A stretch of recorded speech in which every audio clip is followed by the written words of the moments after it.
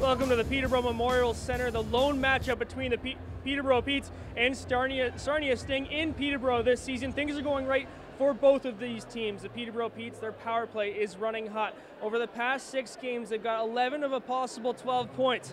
Power play running at a 21% success rate over that span. In the previous 6 games, the Petes only had 2 points. Power play, coincidentally, was running at an 8.3% success rate. So the Petes definitely need to keep things going on special teams tonight against the Sting if they want to be successful in the end score. The Sting, however, are one of the strongest defensive teams in the OHL. They have the 3rd lowest goals against average as a team, just 2.6 goals against per game. Like you said, Peter, something's got to give. We got 2 teams here on winning streaks. Here's a chance for the Sting. Hit the post, rebound, they score. They're on the board. Salinitree. He picks up the loose puck and buries it past Mancina. It's a 1-0 Sting lead. What happens on a bunch up at the blue line? I mean, Sarnia just cruises into the zone and broken play in low off the post, and nobody picks this young man up, and he picks up a big goal as Sarnia now takes the lead 1-0. Mancina has no chance on that play, and all it is a couple missed pickups as they enter, and like, look at that. Like, you know, you get 2 guys under the pass wide open and 1 defenseman, and usually ends up you got to go back to center, and Sarnia now takes the lead 1-0. So they're up by 1. We're in the second half of regulation. Puck stolen. McAndrov with it, dishes it. Garland shoots, he scores! Hunter Garland ties it at 1. What a great pass off by Nick Androff. He freezes everybody, and Garland has time to go right up over the shoulder of Fazio. And maybe a little bit of coaching there from Nick Androff, probably saying if you're in tight, get it up on him. And he beats him high blocker. Nice goal. Very nice indeed. And that breaks the shutout here with 9:05 to go in the second. The West Nile Pharmacy replay. Hunter Garland goes upstairs. Here's a chance. Spencer, back door, they score. Timlick. And that's going to be a long skate across for Zaka to his bench as the Petes make him pay on his 3rd penalty. It's 2-1 Peterborough. What a nice play by Timlick. And talked earlier about Timlick earlier in his career. Him and Chikrin played together for the Junior Canadians in Toronto. Well, he's just put his team 1 up on Jacob Chikrin's team. But I mean, Zaka, come on, like 3 penalties in a row. Like sooner or later. You saw Timlick wanted it. Tapping his stick right here to the right of your screen. Boom. Nice play. Great feed.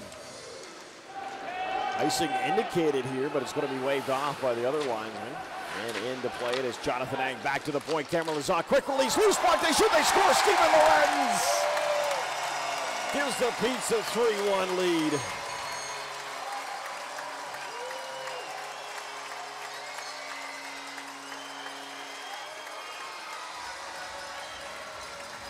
Lawrence picks up his 10th of the season, 1st of the game, and you know there's an example of the D just getting the puck to the net, and Lawrence pays the price by hanging out there, and a gift rebound from Fazio with no coverage, and he's not going to miss that. Not through the Hodson middle. on the steal. Ooh, he kind of takes a run at DeNoble. And a penalty coming up. DeNoble's going to drop the gloves here with Hodson. He wasn't happy. He gets a shot in, but then he gets pinned. And DeNoble gets the pin as he rolls He rolls over and gets him, yep. He's like a little bulldog. But you got to go in, when the helmets come off. They got to get in their liability, but Logan DeNoble, the Peterborough, Ontario native, will get the hot shower tonight. Good timing, I guess, in a way. 4:47 to go. He gets the 5. That's, you know. There'll be lots of hot water still. It's better than sitting in the box, I suppose, for 5:01 or something. Like, oh, there's the original penalty.